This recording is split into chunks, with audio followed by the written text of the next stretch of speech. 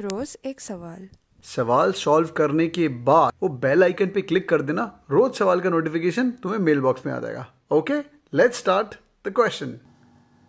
Alright, now here you can see that n, x, y are positive integers such that n is equal to x plus y. Very good. X ranges from greater than 2, and so basically x is greater than equal to 3 and less than equal to 9. Similarly, y also is greater than equal to 15 and less than equal to 22. Right, now n is greater than 25. N is x plus y, and it is given that n is greater than 25. Now the question is, how many distinct values are possible for n? Okay, so how many distinct values are possible for n? So let's see. N is equal to, let's say if 26 is possible, let's figure out. It's a commonsensical question.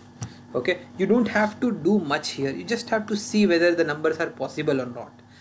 N is equal to 26, is it possible here? Can I obtain using some combination of x and y so that summation becomes 26? The answer is yes. If I use 22 from here and 4 from x, I can obtain 26. Similarly, can I obtain 27?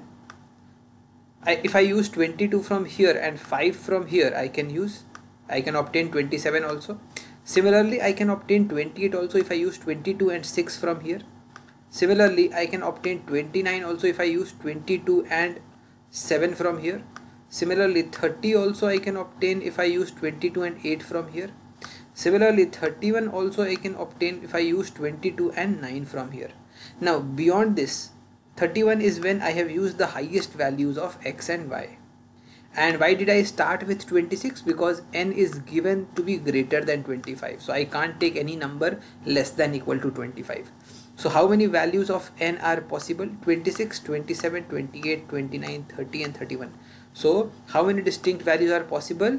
6 distinct values are possible for n. Again, a very simple counting exercise, a commonsensical question. Okay, if you try and go into the fancy ways of solving this question, you might get stuck. But if you just solve it commonsensically, you can very well solve this question in less than 20 seconds time. Amazing, isn't it? I hope this is clear to you, and I hope I have solved it in the most easiest manners possible.